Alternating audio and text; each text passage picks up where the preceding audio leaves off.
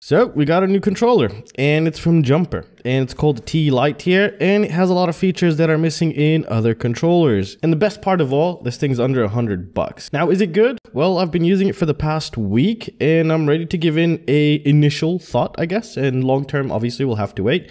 But with that being said, let's take a look at our sponsor and we'll get started. PCBWay is one of the leading PCB manufacturers out there, and it is the manufacturer I use for my products. Now, if you're either a hobbyist and or looking to create a final product, PCBWay is going to be a really great choice with their 24-hour and also assembly services. So go ahead and check the links down below.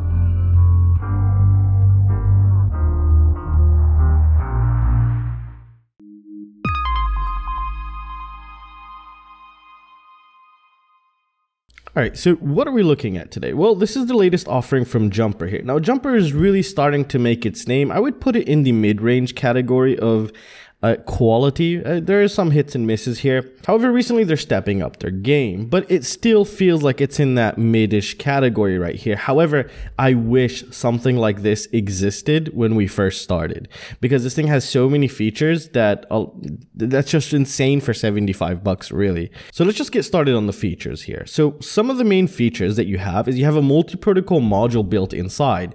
And what does that mean? Well, that means you'll be able to bind to FlySky, FrSky, and a ton of other protocols, even those toy quadcopters, helicopters, cars, whatever. If you figure out what's the name of that protocol, you'll be able to use it, which is really nice. Another thing you need to take into consideration, actually let's do the warnings first. Make sure you install the antenna always before you boot this. There is no security, you will ruin the range. However, one thing I would have wished to see was maybe there is no way to remove the antenna, but probably some people would complain about that, because you do have a high probability of ruining this if you do turn it on without an antenna. And it's very important to keep that in mind. They do give you a bunch of warning stickers, but try not to forget. Now, another thing which I found kind of a little bit annoying here was it's very difficult to see which side is the positive, which side is the negative. Now, from all these warning labels, what seems to be is there is no protection feature, so you can possibly fry something if you install your battery backwards. And another thing to take into consideration as well, if your battery or your 18650 batteries are flat like mine, they don't have anything that portrays out, what you'll have to do is just grab these little ones and then just extend them slightly, and then you get really good grip. And that's what I did, because I don't want that to happen. So this is the negative side, very difficult to see even on camera. Now because I have a lot of lighting, but there's the plus right there on the right side. So just double check that. Make sure you install it correctly here. Now, if we take a look at the fitment in the plastic, it's mid-grade, you know. Look, like you can see this cover right here. This is why I put them in the mid category. But the overall software is well-known software, so they didn't create a software from nothing here. They are using OpenTX. Now, let's go ahead and boot this. And once we boot it, what we have is just a normal OpenTX that you're used to. The screen is hella tiny, but that's not a big problem. That obviously will increase battery life as well. Now for switches, we have 4 switches here. We have two position switches and 2 3-position switches. And the default off way is going to be pointing away from you. And if we look up here, we have a USB Type-C, which also charges the battery, which is really awesome. And you can connect to the simulators from here, which is again really great. Here we have a port for the Buddy Flyer or whatever it's called. I've never used it, so I don't know much about it, but they have that there. And we do have SD card expansion here. Now, one thing I can tell you is if you're flying indoors, this is not really a big deal breaker, but I've noticed quite a lot from using it. This green LED is too bright. It kind of outshines the screen and it just constantly distracts you. And sometimes it's a bit blinding, especially when there's no light. It's actually pretty blinding. Right now I have like 3 big ass lights around me, and that's why you don't really notice it. But that LED is really bright. Maybe in the later version they should kind of dim it down slightly. It is colorful, so you go in different color modes and stuff. We also do have our trims, as you can tell. Now let's talk about the gimbal and the overall use case. So we do have a speaker here, and I've been using it, and I'm actually kind of liking it. Now, I don't think it'll be my primary for now, due to the gimbal's throw isn't as long as I'd like it to be, but that's not a deal breaker. That just comes down to you. So another thing is, when I first received it, the gimbals were a bit too loose for the way that I like them. But luckily, once I opened it up, you're able to modify that, so you can increase and reduce the tension on the gimbals on every axis, which is really nice. However, I do miss the notch feeling from FrSky, but a lot of people recently don't like that. But I kind of just gotten accustomed to it, and I really like it because it feels like it makes me more precise, because I could feel those notches when I move the throttle. Again, not a deal breaker, but that's something to keep in mind. Now, the writing here will eventually disappear. As you can tell, it's already, you know, it's not of the greatest quality here. And they are using very soft plastic, kind of like when the Iomays first came out. If you guys have ever touched those, it's like soft rubbery plastic. It feels really nice actually in the hand. And especially when you start sweating, I don't think it'll be that slippery, even though we don't have any of those anti-slip pads. Now, if you look here, you might see mine looks a bit different than a lot of other people. And this actually came in the package that I had to install myself.